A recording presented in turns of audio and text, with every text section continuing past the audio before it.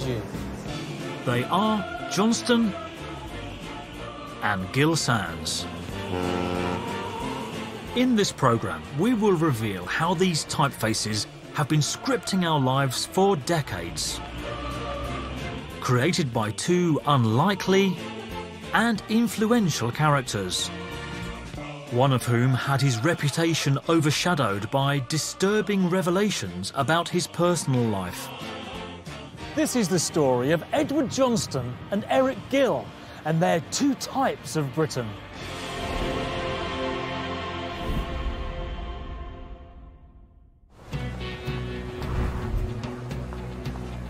Words are all around us, everywhere we turn, guiding us, informing us, and tempting us. But every word surrounding us is in a typeface.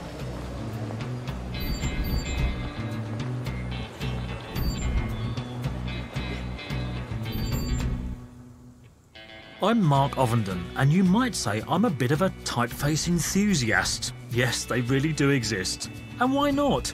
Typefaces are so important and shape the way we see the world, something I've always found fascinating. Typefaces nowadays are usually and wrongly referred to as fonts. A font actually depicts the size and weight of letters, whereas the typeface is the important bit, letter design. Choosing the right typeface for text is more important than you might think, because how lettering looks conveys the emotion of the word. Imagine how differently we might perceive all sorts of important messages and brands if they were in the wrong typeface.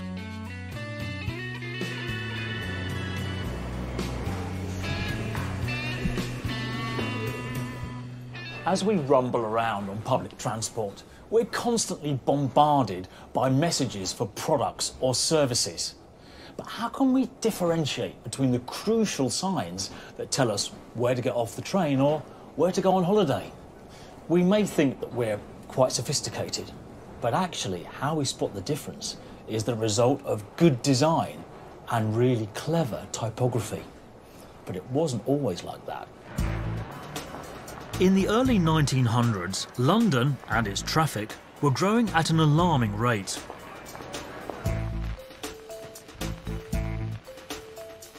To counter this problem, the Underground was expanding, with new tunnels deep below the West End, and extended lines reaching further out to the suburbs. Paid advertising on the tube station walls was nothing new, and a useful source of additional income. But it was all becoming a bit chaotic. Enamel and hand-painted signs and fly posting were the equivalent of today's website pop-ups or endless advert breaks on the telly. And at railway stations, especially those of the Underground, these ads littered every available wall. The Underground was already in the midst of a redesign. Architect Leslie Green had created an arts and crafts inspired decorative feel to many of the new stations in 1906. But this had not solved the signage and advertising confusion. Much of this work is still visible and has also been preserved in pristine condition in now unused parts of the Underground. Well, Mike, it's great to be down in these abandoned tunnels underneath Piccadilly Circus. Can you tell us something about the signage we can still see here? Indeed, what you're looking at here is signage that dates from the opening of this station in 1906 when the Bakerloo and Piccadilly lines opened here. And of course this is one of the traditional ceramic lettered tiling in this slightly serif typeface design by Leslie Green, the architect who built these stations. But of course it's really very contemporary of that period. It's a slightly soft arts and crafts typeface. These little arrows particularly are probably the giveaway in some respects. A serif is a small flourish at the end of a letter, rather like the stroke of a brush. The Underground was using this style of serif lettering on much of the railway signage. But a typeface which was different at every station didn't make the network look unified. They were obviously trying a simple, similar style of lettering, but didn't quite manage actually to get consistency across their stations. And I think that was due to the fact that several different manufacturers made these ceramic tiles, so I think there was a subtle variation. But they're simple. The way they're laid out and the use of the lettering on them, that actually allows a consistency of approach and legibility, and at the same time subliminally delivering the brand. Frank Pick was in charge of publicity for the London Underground Group at this time. After years of signs being made in a variety of serifs and sans serifs by the many companies running services, he realised that customers could not clearly differentiate between the station signage and adverts for other companies, as it was all in this chaotic mix of styles. Frank Pick intended to change this. Pick began to commission scores of commercial artists, what we would now call graphic designers, to come up with posters to extol the virtues of using the tube in off-peak times, to explore London's edges, or to come into the West End for their shopping. But he knew that he wanted the lettering to be really distinctive, to stand out from the graphic noise of all the advertising, to be straightforward, clear, and in his words, manly. A lot of the designs, specifically on the advertising posters that were commissioned early on, were beginning to stand out in this style. One from 1908 highlights much of Frank Pick's vision, a bright, confident poster showcasing all the essential elements of taking the Underground. Here you have those red brick tiles of Leslie Green, the Underground logo with the large U and the big D. There's even a silhouette of London in there and the map and a couple of catchphrases. But the problem was, all the lettering was different. It just didn't look like a unified organisation. However, everything was about to change. Because a lot of the stations were styled by this arts and crafts-based design, much of the typography used at the stations and by advertisers of the day were in a serif. Frank Pick had the idea to radically change the lettering to a sans serif, which meant removing the decorative kicks from the characters. He wanted a typeface that would be instantly associated with the Underground, wherever it appeared, so every time you saw it, you knew where you were. Since the sans serif he envisaged did not exist at that time, he had no option. He would have to commission one for himself. Luckily for Pick, London was buzzing with creativity in the early 1900s, and a young man whose passion was the ancient art of calligraphy was about to catch his eye. His name? Edward Johnston. At this time, Johnston was lecturing calligraphy at Central School of Art and Design in London. Catherine, what was Johnston's lecturing style like? By all accounts, he was a real showman. We have a set of photographs taken by one of his students that just shows his blackboards absolutely packed full of kind of letter forms and different styles of letters, some really quite flamboyant and exuberant ones. So you just kind of get a sense of the richness of what it must have been to have been a part of those classes, yeah. Edward Johnston was also known in the arts and crafts circuit, and it was here where he met Frank Pick, who was fascinated by his work.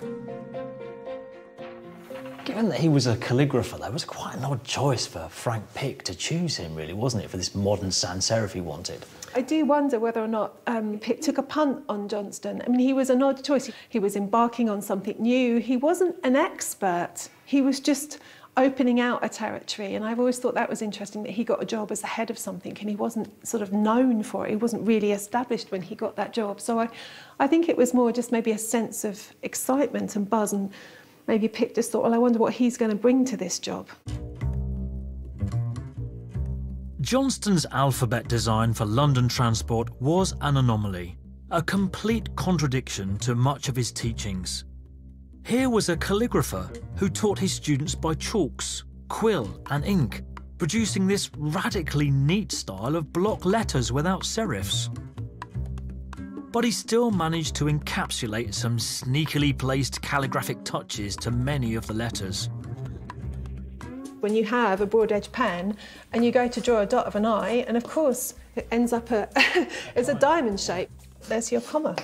So the punctuation, the tittle as we call them, was really formed from Johnston's background as a calligrapher, really. Yeah, absolutely. His knowledge of a pen and the tool and actually how you start to shape letters. And it still is what gives Gill Sans that a real distinctiveness. So the way Johnston was doing it, with a couple of chalks glued together, is still relevant to type designers today. Yeah, absolutely, but not just type designers. I mean, I'd say anybody that's working with typefaces, and who isn't? We're all using fonts on our computers every day. It's just the most easy way to demonstrate the relationship between tool and letter form.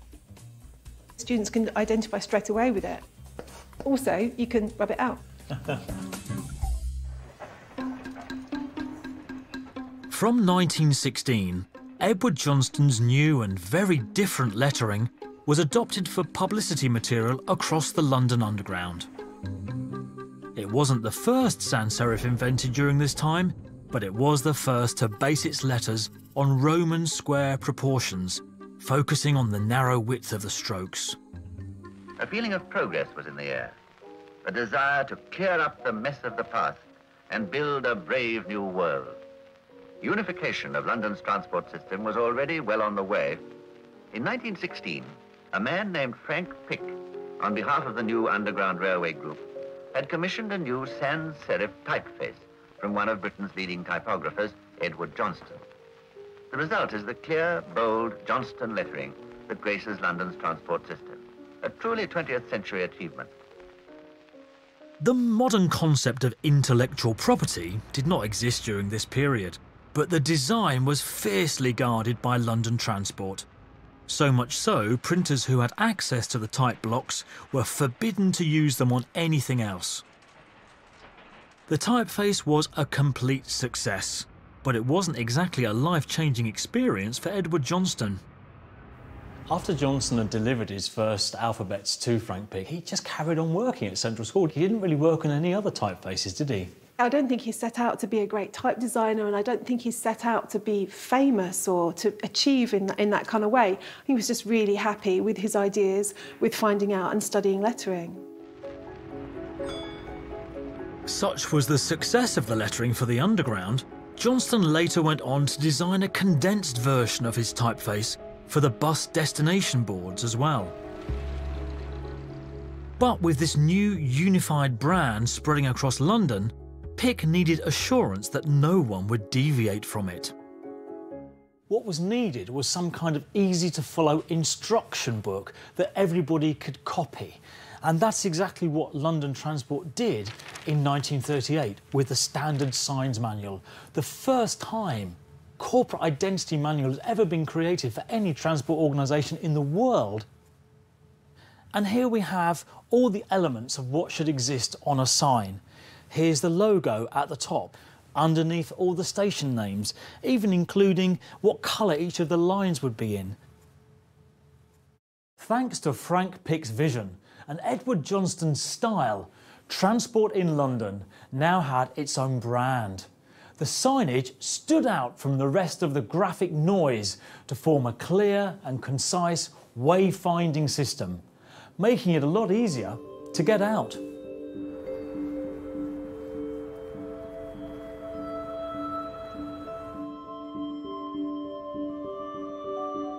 Johnston's creation defined London Transport. Everywhere you looked, Johnston was looking back at you. So no matter whether your journey was from Ongar to Kilburn, you would know that the whole way would be guided by this beautiful, aesthetically pleasing Johnston typeface. London Transport jealously guarded Johnston's creation in its entirety, which meant London was exactly where it would stay. Johnston himself left the Big Smoke to work out of the small East Sussex village of Ditchling, where there is a museum showcasing much of his work. I've seen London Transport posters my whole life and admired the lettering. but this is the first time I've ever held some of the lowercase wooden letters, and it's just fantastic to see the calligraphic influences that are brought out by some of these letters. Just look at that big swish underneath the comma, and the tittle, the dot above the I, Johnston's absolutely famous diamond, and this double story or eyeglass G. The attention to detail, the balance that he managed to eventually work into the proportions of that G are just beautiful. This different and calligraphy-inspired design changed the way London looked forever. But where did Johnston's vision and ideas come from? To find out, I've come to meet his grandson Andrew to examine Edward Johnston's beginnings. He had a very strange start in life. He was born in 1872 on a ranch in Uruguay. It was quite an unconventional sort of childhood. His father was quite a strange figure. He was from this deeply religious family, but he corresponded with Darwin. He had quite sort of revolutionary ideas that children should do what they want. The result was Edward was mainly brought up by his aunt, who was very sweet but terribly neurotic and worried all the time about him catching cold, and so kept him basically indoors, and his father kept him uneducated for most of his childhood life, really. You would not think that going to a calligrapher, sitting at this desk using a quill pen, how is he going to give you one of the world's best-known typefaces, a most unlikely figure to then become a modern graphic designer? The very way the word is written is like the familiar voice of a friend. The look of London transport is its personality. The triumphant, unified design that Johnston had transported to tubes, trams and buses wasn't just in the typeface. Frank Pick later asked him to redesign the Underground logo, known as the bullseye or roundel. After the success of the Underground type, I think Pick saw that he could do other work for him. One thing that he looked at was the bullseye, as it was called, the solid red disc with some rather clunky sans serif lettering across it on a bar. Not an easy commission, and Pick was not an easy man to deal with, but he did succeed in producing something that Pick liked, which was to hollow out the solid disc into a ring, place the lettering on a very carefully proportioned bar, put ribbons above the lettering and below the lettering with a big U and a big D, and you've got a balanced logo that still survives to this day, really, in modified form, and was a runaway success. Johnston's designs and masterful teaching methods were inspirational to many of his students. It was in the classes at Central St Martin's where a young architect turned stonecutter named Eric Gill first fell under Johnston's spell.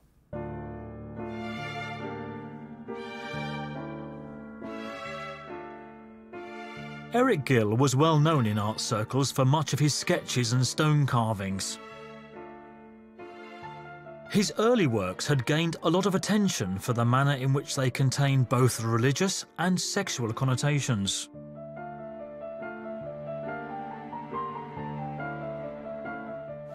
Gill attended evening classes at Central St Martin's College in London to learn another art form, calligraphy. He became transfixed by his lecturer Edward Johnston and had even assisted him on his commission for the Underground. Gill remained inspired by Johnston's success and began experimenting to create his own sans serif alphabet. A friend asked him to paint a sign for a Bristol bookshop. This would effectively be the first major exposure of a new style that had never been seen outside of London. Historically, printing words in books and newspapers was a skilled craft. Typesetters assembled text by hand from individual wooden or metal letters. But in the late 1800s, a mechanical method called casting was invented that punched out the tiny letters from strips of metal. One of the key companies revolutionising this trade was called Monotype, based in Red Hill in Surrey. To make larger, display-sized headlines for posters and adverts, they created the Supercaster, which could automatically compile letters into whole sentences from molten metal. Monotype commissioned type designers to make alphabets for their machines, then licensed the rights to use them. So every time a company used one of their typefaces on adverts or signs, Monotype would be paid a fee. But they were on the lookout for something new and exciting with a slightly Art Deco feel. And they were about to find it. Gill's new lettering was spotted on the bookshop sign by a consultant called Stanley Morrison, who was working for Monotype. He was keen to commission something in this style that the corporation could license. It was the dawn of Gill's new typeface that would alter the way Britain looked forever. Not bad. When working on early designs for London Underground, Johnston was aided by his student Eric Gill, famously handing him 10% of the fee for his assistance. Gill's experimental design on the Clevedon bookstore adopted a Johnston-inspired sans serif. He worked fast on his new commission and transposed the letters he had prepared for the shop, turning them into a fully formed alphabet. But he didn't give Johnston a penny. Here it is. This delicate piece of brown paper lives here in London's St Bride Printing Library, hand-inked by Gill himself, which shows just how revolutionary, radically clean and light his typeface was going to be compared to the old, fussy serifs of the past. All Gill and Monotype needed now was a customer, a big customer. By chance, the London North Eastern Railway, who were then the second largest train company in Britain, were looking to rebrand. Cecil Dandridge, the LNER advertising manager, had seen how the radical sans serif design had brought clarity and authority to the London transport system. He quickly ordered the Johnston-inspired lettering of Gill Sans from Monotype to use across the entire LNER network, including one of their most iconic locomotives, the Mallard.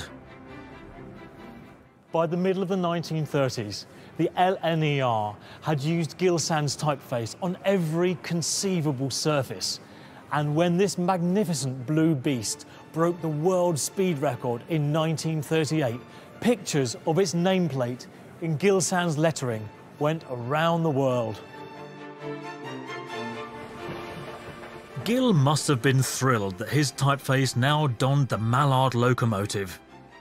As a reward for the success of his work, Cecil Dandridge invited Gill aboard one of their other famous trains, the Flying Scotsman. Unlike Johnston, who had inspired his design, Gill's lettering escaped the confines of London. It's thanks to the railways that this beautifully balanced sans serif typeface got transported to every single corner of Britain, from Land's End to John O'Groats. Well, more accurately, from Penzance to Wick, where the railways ran. It wasn't just the station signs that extolled this new design. Timetables, information posters, even the dining car menu were all printed in Gill's radical typeface. The LNER effectively popularised Gill Sans in Britain, forcing all the printing companies who work for them to buy the typeface in. And once they had it, they used it for everything else. Gill Sans was sleek, modern, streamlined, just like the record-breaking Mallard. They were a perfect match. Other mainline train companies attempted to emulate the success of the LNER's brave and smart new look, adopting Gill Sans for some of their advertising too. This made it the go-to typeface for many printing companies across the country. Well, turned out not too bad, really. Just look at this. It really shows the clarity of Gill's thinking in the design of this typeface. Look at that perfectly circular O and the sloping edge of the T, a very distinctive feature of Gill Sans. A clearness and clarity of a sans serif like this had never really been seen outside of London. But how exactly did Gill's new countrywide design differ from Johnston's London-based one? Gill famously said that he thought that his alphabet improved upon his master's, so it's interesting to compare the two. This is Johnston's capital R, supported by a completely straight leg, almost like a piece of furniture holding up the bowl.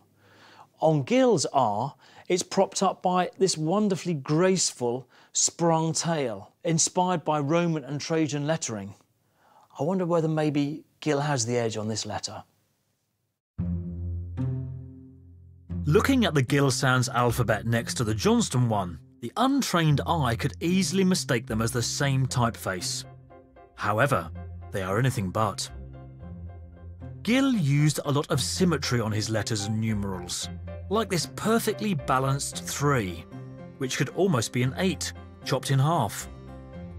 Johnston's capital E's and F's have a much shorter middle crossbar, whereas Gill has them parallel with the top of the letter.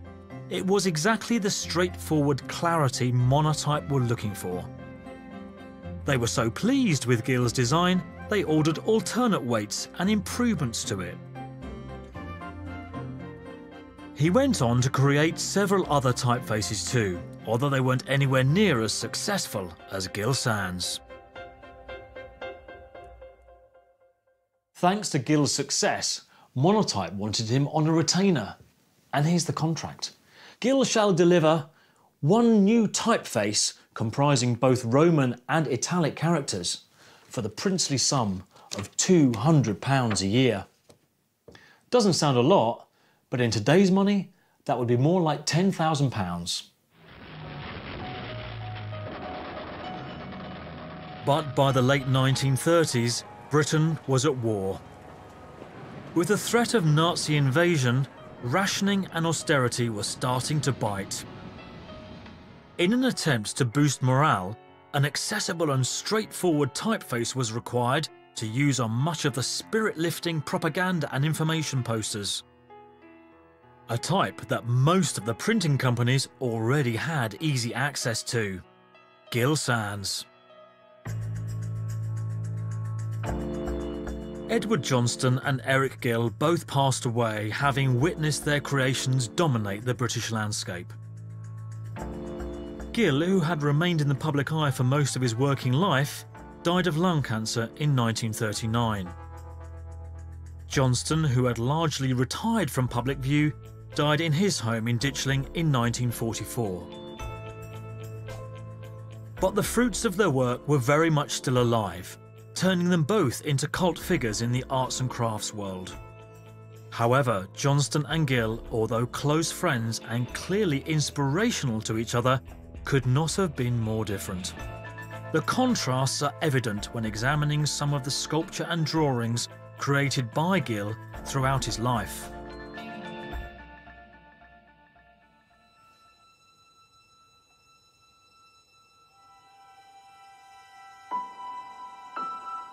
He was, on the surface, a deeply creative and highly respected figure in religious and artistic circles. But behind closed doors, Gill lived a life of sexual obsession that mirrored much of his art. Gill wasn't a straightforwardly moralistic person. I believe he was genuinely religious, but his personal life was extremely complex. Cultural historian Fiona McCarthy began researching Eric Gill in the 1980s for a biography on his intricate artworks, and uncovered details of his morally destructive life. A lot of the work is religious in content, but then there's this underlying sense of the erotic, because Gill was passionately interested in sex, and one gets this sort of curious balance in his work. He was a very bizarre person, very extreme person, but fascinating to study. He was working on Prospero and Ariel in the 1930s, the great well-known carving outside the BBC building, and he was by then really very much in the public eye. And people were seeing him up there on the scaffold because he was a hand carver. Gill couldn't decide whether he wanted to be this humble workman or a superstar. Yeah, he was against commerce, but then took lucrative contracts. He was profoundly religious, but deeply immoral, so he is quite a hard character to get to grips with. I think Gill couldn't resist being a celebrity. He had this longing for public adulation, but he also couldn't resist shocking people. He'd make, you know, wild statements about politics and sex and man's most precious ornament, which was, of course, his penis. He couldn't resist the controversy. Fiona gained access to the archive of Gill's personal effects, including his diary. And the disturbing self-confessed entries she found there were to shock the public and tarnish much of his work thereafter. I found a lot about the private Gill because he was very uninhibited in what he wrote down in his diaries, and I found a whole history of love affairs, of incestuous relationships with his sisters, incestuous relationships with his children, sexual experiments with the family dog even, because Gill was very, very obsessed with sex and the functionings of the body, and these experiments were all noted down in this extraordinary, meticulous way in these diaries. He was, as one of his friends once said, mad about sex. He could never resist the opportunity. Even though the diaries were written 50 years prior, the criminal and amoral details listed throughout have led many to believe you cannot separate Gill's art from his depravities, and that knowledge of his terrible misdeeds undermines the aesthetic value of his work. I knew when I unearthed this material that if I wrote the biography that I felt I needed to write, bringing out all these aberrations of behaviour, his sexual behaviour, I was going to upset deeply a lot of the people who revered Gill most. The revelations of Gill's private life led to many critics calling for his work to be removed from public view. It was, they argued, impossible to appreciate his art, knowing it was produced by the same hands that abused his children. Art creations such as the 1923 print entitled Girl in the Bath were viewed in a very different light when learning it was in fact modelled on his 13-year-old daughter. We're now more and more aware, aren't we, of the problems of child abuse, the terrible problems that affect so many people in such desperate ways. There is a resistance to looking at Gill's art with any seriousness once you know the details of his personal life, particularly the incest with his children. And I understand where these people are coming from, but I certainly don't think that one can write off the wonderful work that he did because of things that one has to disapprove of in Gill's personal life. Despite campaigners wanting Gill's sculptures removed, his typeface has not been spurned in quite the same way, possibly because it's a less emotive or suggestive art form. It remains ubiquitous on modern word processing software and is still used by brands and businesses the world over. It is instead the flaws within the design of the lettering that's been the subject of modern scrutiny and criticism, arguing that the sizing and shape of the typeface is not user-friendly. I've come to meet senior lecturer Ben Archer at the Leicester Print Workshop, who finds Gill's work slightly, well, mismatched. Ben, Gill described his work as foolproof. What's your take on it? Not quite foolproof.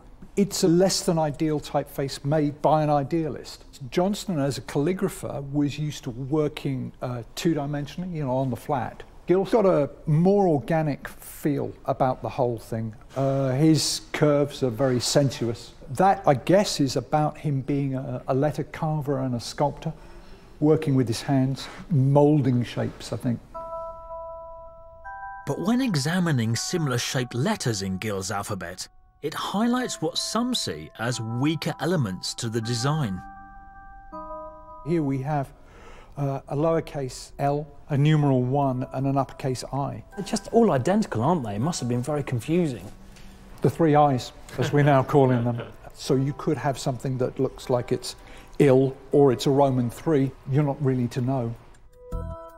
Although greatly inspired by Johnston, Gill did a lot of simplifying and refining to his letters.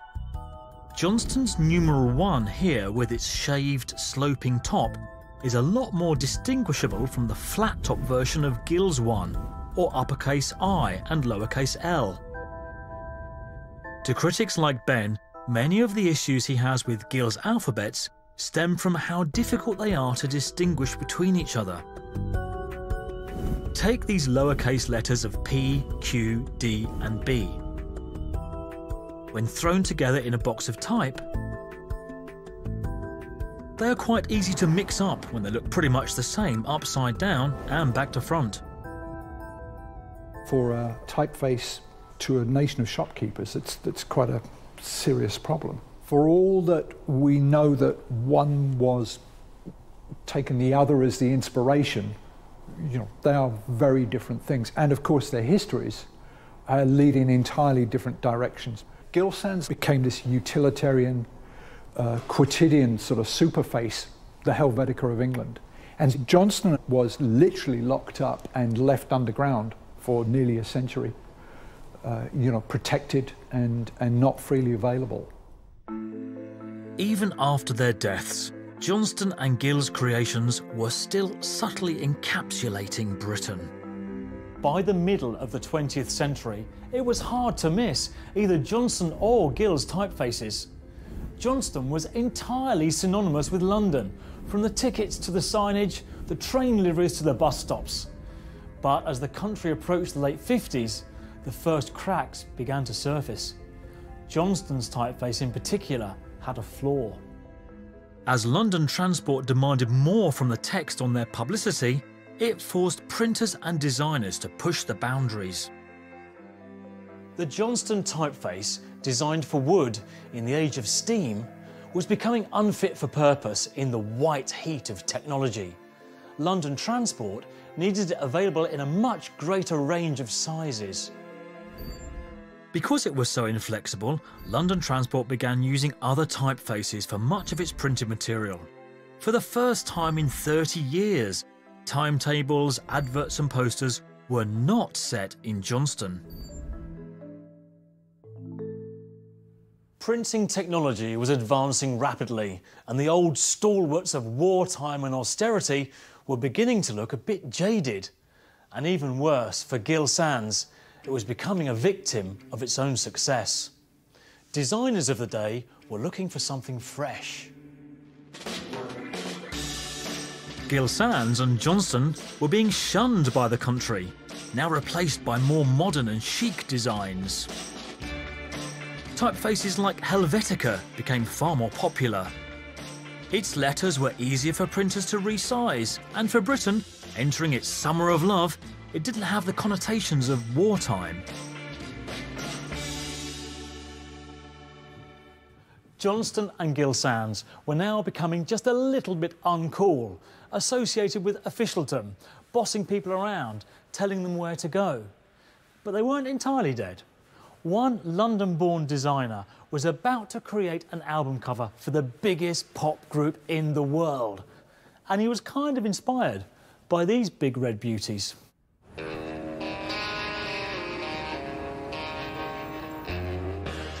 OK, so the front cover of Abbey Road had no typography at all. But the back featured the road name in ceramic letters, and the track listing was deliberately chosen by the designer John Koch to be Gill Sans. I'm a Londoner. I guess I was influenced without knowing it by Johnston because it's all around me, surrounding me, on buses that would go by, on the tube trains. Barred from using Johnston, which was exclusively owned and protected by London Transport, Koch turned to Gill Sans. As a display face, I thought it was perfect for use, but I guess I didn't realise that until I got to art school. And we just started experimenting, and my favourite font was Gill. I didn't realise that it had fallen out of fashion, to be honest. I just thought it was a great, legible typeface. John Koch worked for Apple Records in the 1960s, where he was responsible for design and publicity. He was renowned for not letting the modern typeface trends of the day dominate his work. To be honest, I just started playing with Helvetica in my early days in design. It seemed to be too bland, but Gill somehow just was a great display face. Large, you can make it very stark, but for text with those ascenders and descenders, you could just really read it without eye strain. And on Abbey Road, it wasn't just the choice of an outdated typeface that gave it an unusual look. My claim to fame with Abbey Road was the fact that I did not display type of the Beatles on the cover or Abbey Road, which caused a lot of consternation at the record company at the time. But if you notice that the lyrics and all the typography, they're all in Gill because it's very legible. And when we got round to Let It Be was just all Gill right from the start. The Beatles didn't know I was using Gill Sans or probably even really care. They didn't notice. They were totally oblivious to what fonts I was using. And it just was in my homage, I think, to my background and the Beatles, you know, who came from Liverpool.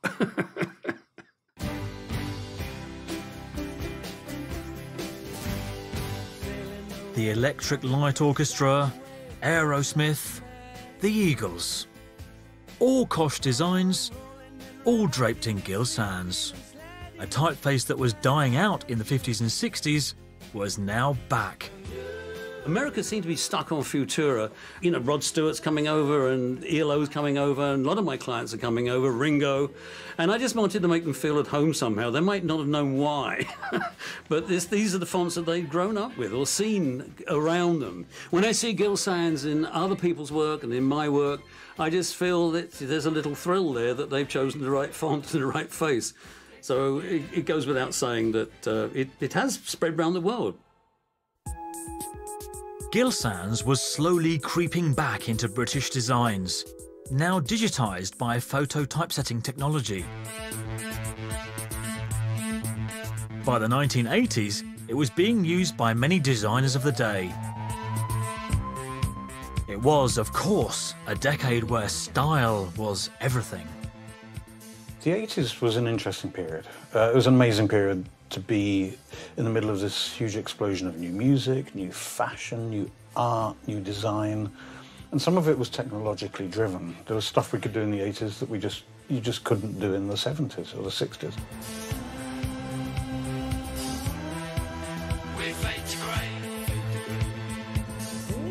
In the 80s, it became easier to change the size of type and graphics thanks to the benefits of computer-aided design. Neville Brody spent much of the 1980s as the graphic designer for many of the cult magazines of the day, such as The Face and City Limits. Both of these adopted the clean elements of Gill Sans, but with a contemporary twist. We were able now to experiment with this on a regular level. We didn't need to be kind of highly trained type designers. We could instruct something to be 10% width, for instance. We bought this in The Face magazine. Particularly with City Limits, it was Gill that we were experimenting with. We felt we could just be exuberant and joyful, and there was absolutely nothing to lose. I think Gill Sans became, again, representative of that kind of utopian idealism. Almost an optimistic belief in what culture could bring and society could bring.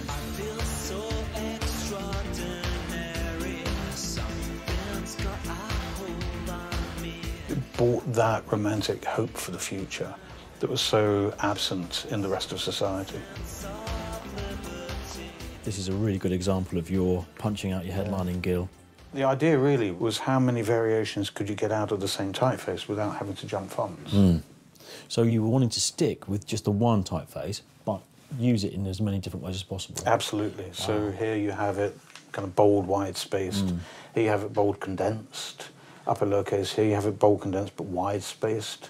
So we're using it for so many different levels of articulation and information. Neville's typeface inspiration started from quite a young age.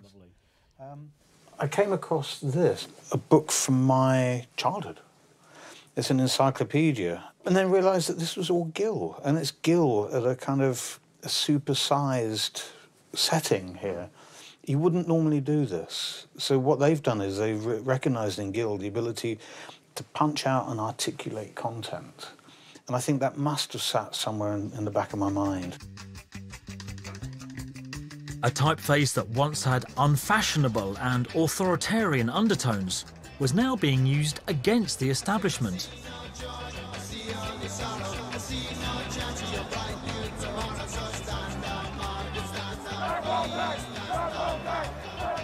It was even the typeface of choice on many of the anti-poll tax leaflets.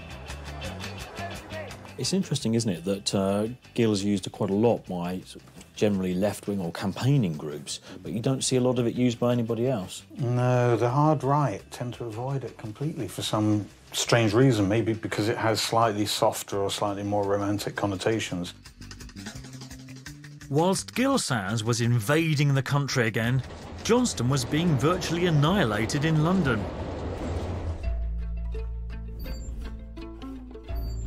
London Transport were using more contemporary-looking typefaces. Johnston's range of sizes was limited and not digitised for photo typesetting, making it impossible to use on a computer. What was once the go-to choice for a clear and concise design was now being substituted by other types, including Gill Sans. Fearful for Johnston's future, London Transport turned to design agencies to try and save it from a cruel death. It was a job that was entrusted to a young graphic designer called Eiichi Kono, who needed a plan to digitise it for a computerised industry. Johnston was originally designed by Edward Johnston for just display purpose station names, but London Transport couldn't use for many different purposes when it's small in size, and then it's not visible enough, readable enough. Eiichi began painstakingly redesigning the typeface by hand. Every day I was drawing and then scratching it with a scalpel and retouching it. This process took Eiichi around 18 months to complete. For the first time ever, Johnston was digitised for use on a computer. A typeface that was originally only available in a couple of weights now came in many more. So altogether I made 8 different variations, the light, medium, bold. Then when the typeface is reduced in a 6-point or 4-point in a small size, it works much better. And after the digitization was done, Johnston survived again. New Johnston was born. It meant London Transport could continue to use it on tubes, buses and signs. And also, Mayor of London started using it as an official typeface. So I'm very pleased. I'm proud of it and I feel lucky. Still, I feel Johnston and Gill Sans both are absolutely fantastic humanist sans serif, and many other similar ones already come out, but not really kind of surpass their popularity. As New Johnston returned to the safety of its home, at the same time, Gill Sans was being repopularised as well. In fact, Gill was about to be the trusted typeface of choice for Britain's newest channel.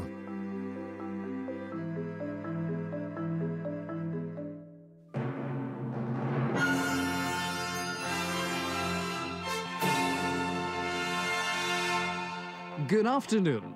It's a pleasure to be able to say to you, welcome to Channel 4. The look of Channel 4 was created by designer Martin Lambie-Nairn. All of the channel's on-screen text and many of their printed adverts were all in Gill Sans. An ironic choice given that the logo was very much of a serif design. And yet, they worked so well together. And it appeared a contagious choice. Much of the television media also started switching to Gill Sans. It was concise and easy to read. In 1997, the BBC followed suit. They wanted a logo and a typeface style that would unify the entire corporation. Sound familiar? At this time, the BBC had a different logo for almost every TV and radio channel. A real mishmash of different designs. Something needed to be done. So they turned to the same man who helped stylise Channel 4. The BBC logo had got out of control. Just about anybody who had a budget in the BBC would commission a new logo. The main logo itself was made up of a four-colour printing process, and so it didn't work in black and white. So not only did we have that problem, we had sort of 180 different logo types that the BBC was sort of using. So the entire identity of the BBC was being fragmented rather than strengthened. The old, tired BBC logo, set in an italic typeface, was becoming slightly hard to read at an angle.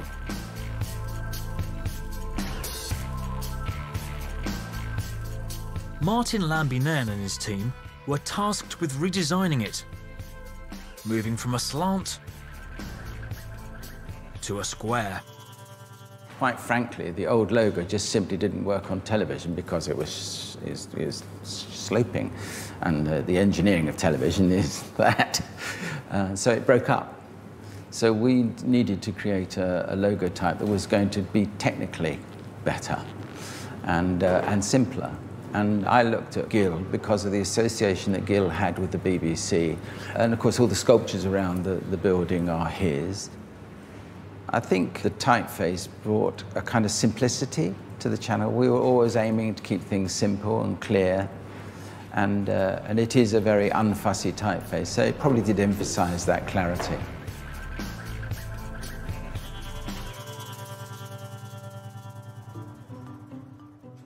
But this evolution of design continues today. Soon there will be a new type on the block. After 20 years, the process is happening all over again. The BBC plan to phase out Gill Sans and replace it with a new in-house typeface. One that has used Gill as an inspiration. So for me, it begs just one question. Why do they want to change it? Gill Sans was designed in the 1920s for the printed page. Online, it sort of falls down somewhat. It's not digitally optimized. It doesn't have great legibility when you look at long-form journalism, for instance. So we needed to improve that area. And we currently license a number of fonts. We'd reduce that spend. We would own a typeface of our own. For the past 2 years, David and his team have been working on a new style of BBC lettering. A typeface designed for the digital age. So should we take a look at it? I'm very excited. So it's still a work in progress, but desperate to show you. This is the new typographic look of the BBC, and you're getting a first glimpse at it now. It's still in production, but it's very exciting. That is absolutely beautiful, isn't it? It's so lovely to see these echoes of Gill Sans as well, on the S, for example, like this Q and the B without that little corner on them. One of the things that our typographers talk about is the sort of Spartan elegance of Gill Sans. We've removed the spurs from these, which give it a real sort of friendly character. When you balance the B opposite the P, they're not identical. Yeah, there's definite echoes of where we've come from the heritage of Gill. On closer inspection of the new BBC design, there are several obvious changes that jump out when comparing it against Gill Sans. Gone are the perfectly circular O's and Roman-style quirky flourishes on the T's and G's. Now replaced with lettering that uses far greater spacing on screen. And no one's worried about the fact that it actually takes up more real estate on screen? Yes, to tick all those legibility boxes, you have to make it breathe a bit wider. Right. For it to work in, say, a wearable or on tiny screens or whatever the future might hold. The spacing's wider, it's bringing a better legibility, giving it a little bit more breathing space. It must feel quite exciting to be looking at all these wonderful new typeface ranges. It's incredibly exciting. It is so interesting to see this new BBC typeface in the flesh. But I can't help but wonder whether we've slightly lost some of the panache that Gill Sans brought to it. Who knows, maybe he'll be back in the future. After all, Gill Sans is the comeback king of all typefaces.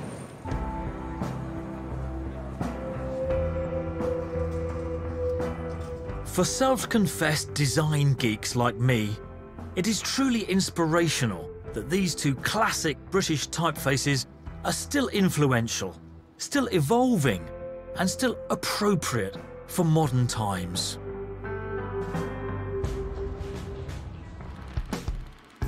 Whether it's the past glories of the underground, cult album covers, or brand new designs, these two timeless British types are as important and relevant now as they were a century ago.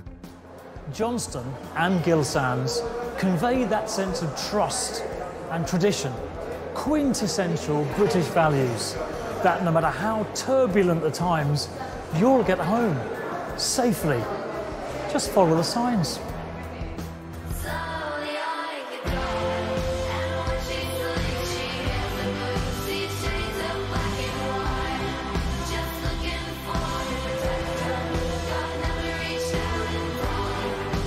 Coming up, Queers. Ben Whishaw is a First World War soldier with a secret to tell in the first of a double bill of monologues from Mark Gatiss as part of Gay Britannia season next.